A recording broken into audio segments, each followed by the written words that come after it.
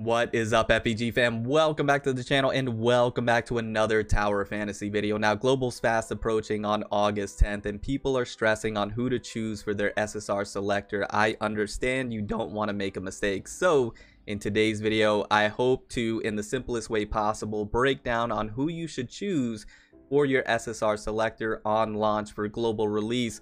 Now, it's a little more in-depth, so you have to bear with me on this one, and a massive shout out to Citus and the Ida Cafe on Discord. I implore you or encourage you to join the Discord. It's going to be linked in the description down below. They have great guides and information for you that's going to help tremendously. And once again, massive shout out to Citus for taking the time to sit with me on speaking about this, a CN veteran for Tower of Fantasy. So I do truly appreciate all the help. Now, with that being said, let's go ahead and jump straight into it, because like I mentioned, it's a little more in-depth than you would think, because any one character can house 3 weapons and they do fit into categories. So those categories are shield break, DPS, and support. And what you want to do is make sure that you're well-rounded, meaning you want to have one weapon that fits into each one of those categories. You don't want to have your character housing 2 weapons or 3 weapons from the same category. For example, you don't want to have all your categories or weapons be just DPS weapons, or just shield break, or just support. You want to have a shield break weapon, a DPS, and a support weapon. The reason being is because that's going to give you the best opportunity to do the most damage, to take on world bosses easier. It's not going to be as much of an uphill climb for you, and you're going to be able to clear content and progress quickly if you're well-rounded, rather than if you're just all support or all DPS, right? So with that being said, how do you get that done? Well, that's a great question. So here is my recommendation for the launch of the game and what I encourage you to do. Once again, just a recommendation. Now, we all know that there is a built-in 30 guaranteed pity, and then of course you can still hit your 80 pity after the 30 guaranteed, which is fantastic, meaning you have the opportunity to get 2 SSRs right off the bat. You just have to farm up those gold nucleuses. So my recommendation is that you hit the 30 guaranteed pity and you see what SSR you get from there, and then you go to the 80 pity and see who you get there. Now, in the most optimal scenario or situation, you're gonna get an SSR that fills at least 2 of those 3 categories. For example, at 30 pity you get a shield breaker, and at 80 pity you get a DPS. So that way, with your SSR selector, it's an easy choice. You go with the support and you have a great start to your account, right? Now, that's likelihood that's not going to happen. So what happens if you have a weapon for your 30 and your 80 pity that fills the same category? For example, at 30 pity you get a DPS weapon, and at 80 pity you get a DPS weapon. Well, that's a great question. So there is a bit of a priority list that you can go off of if that happens to you. So if you get a DPS weapon for both your 30 and 80 pity, the priority list should be this for you. And this is just, once again, a recommendation. You should prioritize shield break over DPS and DPS over support.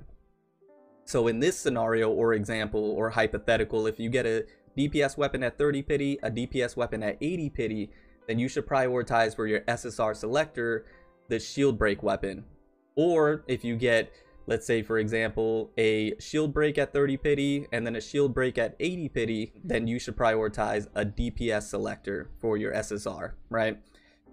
I hope that's not too complicated. I hope you're still with me on this. So that is the kind of the priority list, or the rule of thumb that you may want to follow when it comes to those scenarios. Now, I know the next question is going to be, so if that does happen to me and I'm following this priority list of shield break over DPS over support, when it comes to my SSR selector, which character or simulacra in each category should I prioritize? Great question, and hopefully this helps. So when it comes to the shield breakers, from the SSR selector, it does appear as if King and Meryl are going to be your best shield breakers that you can choose. King is going to be best early on, but Meryl is going to be better later when shields get tougher. So it depends on what you want, right? If you want to be early stomping, then King might be the way to go. But if you want to have longevity and, you know, have your investment pay dividends down the road in the future, Meryl might be the best option for you. It just really depends, right? Now, when it comes to the DPS, it appears that Samir and Cobalt are going to be the 2 best that you can choose with your SSR selector, and they're kind of right on the same tier in terms of where they land. Now, Samir does appear to be better at lower stars, but Cobalt will do more when you get to 3 stars and with her chip. So once again, in this scenario, just like with King and Meryl, Samir might be better early on and you might be doing some early stompage and really killing it. But Cobalt might be a better investment in the future once you start to get maybe some more copies and you get her chips. Once again, it might just be a preference for you on what you want to do. Now, when it comes to support, it does appear as if Tsubasa and Claudia will most likely be the 2 that you're looking for. And those are kind of on, once again, like Samir and Cobalt, kind of on the same tier. And they both seem to carry you throughout the early and mid to future end game. So that is basically how you may want to go ahead and tackle the SSR selector. So just to break it down one more time for you, when it comes to your account and the weapons you have on your character, you want to be well rounded. You want to have a shield breaker, a DPS, and a support that buffs your damage. You want to make sure that you hit the 30 and the 80 pity to see who those 2 SSRs are. Optimal scenario is that you're going to get 1 in each category, and then you know exactly what to do for your SSR selector to fill it out.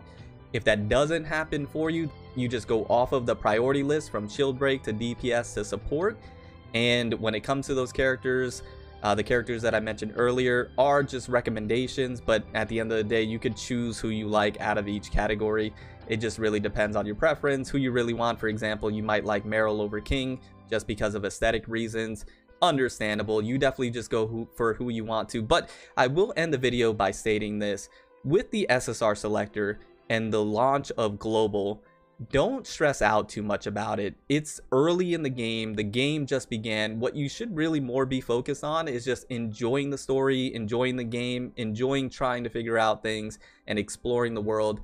I wouldn't be too focused on your SSR selector, making sure you get the right one. Once again, I understand wanting to not make a mistake and invest wisely, and once again, hopefully this video helped you. But I think at the end of the day, instead of stressing about it, you should just focus on having fun, because you have to remember that this SSR selector where you're choosing these characters are probably going to be outclassed down the road anyways. They're going to be a great investment in the future. You're going to be enjoying it, and then there are going to be future characters that come down the road that you're probably going to like much better. They're going to power creep and things of that nature. So just keep that in mind. And once again, hopefully this video helps you for future characters. You know, in terms of that priority list, you can then determine who you want to have or need to have for your account. If you're missing good shield breakers, then you know that a character down the road might be more optimal for your account.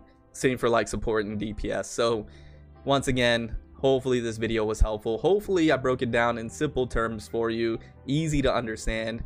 I know it was a little complicated there in the middle, but anyways, hopefully it's helpful. Anyways, guys, I'm gonna get on out of here. Thank you so much for all the support. Really does mean the world to me. We will be going live on August 10th for Tower Fantasy Global launch, so I hope to see you guys around. It's just been great. The community has been great. You guys have been great. Really is awesome. So I'm gonna get on out of here. Remember to stand out, be different, have fun, go further beyond in everything that you do. My name is Cody, but you can call me further. I'll see you all in the next one. Bye, guys.